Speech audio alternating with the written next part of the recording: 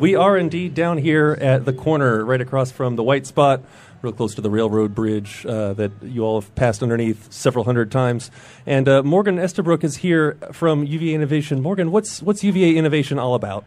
Hey, Nathan. Well, thanks so much for having us. Let's turn up mic 3 there. Let's try that one once again. Morgan, what's U.Va Innovation all about? Hey, Nathan. Thanks so much for having us. I'm from U.Va Innovation. It's a university-wide initiative, and we are striving to maximize the impact of university research discoveries. And what that means is we work with university faculty, staff, and students who, in the course of their research, come up with a cool discovery. Maybe it's a new drug candidate or develop a new material, all sorts of cool stuff. We've got architectural designs going on in here. And we work with them to find a company who's willing to invest in that technology and bring it to a point where it can actually be accessed by the public as a commercial product or a drug in a hospital, et cetera. Mm-hmm.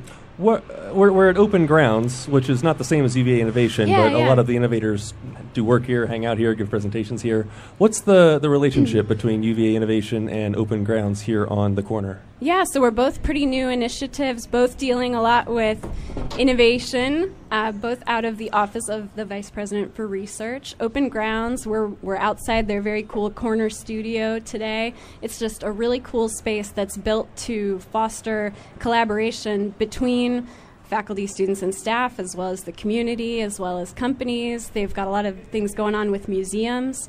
So it's just a really cool space, and we encourage people to drop on by. So we're doing an open house today until 6, and you can find out a lot more about Open Grounds at opengrounds.virginia.edu. Perfect, perfect. And it is a very cool space with these like 30-foot high ceilings and one of the most amazing AV setups I've seen in town. Yeah. Well, and today they're doing a brainstorming session, actually inviting the public to come in and say what they'd like to see from this space immediately outside the building. So people are drawing on the walls and tracing things on paper, and it's a cool thing. So sort of like reimagining this little plaza intersection here next to the and archway. like the old school gates to the university. So. Yeah.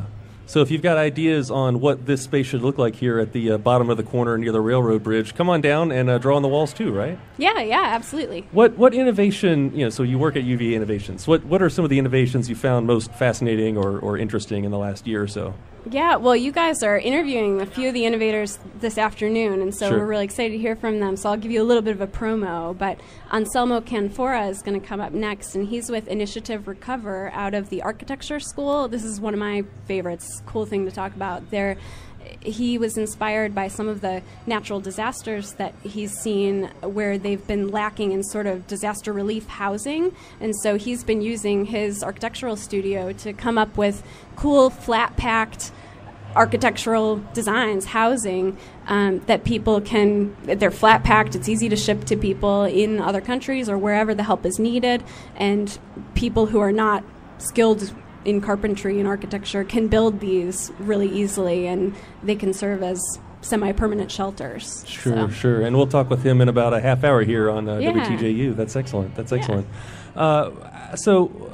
Last question is we're here at Open Grounds, and I noticed all the tables are like poured concrete and very swoopy and obtuse parallelograms, and there's no square tables. Is that to foster creativity, or is that just to be cool?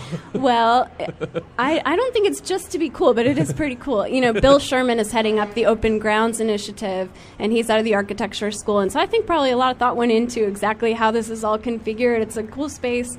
And all of the tables detach from the walls, and you can really assemble it however you need to have whatever collaboration or event that you want to have going on in there. So. Excellent. Thanks so much, Morgan Estabrook here on WTJU. We are down at the corner at the Tomtoberfest open house at Open Grounds, just across the road from the Ellwood Avenue Block Party, all part of the big Tomtoberfest with Paul Beyer et al. So come on down, say hi to us down here at WTJU, and I'm going to throw it back to Liz for a little more music.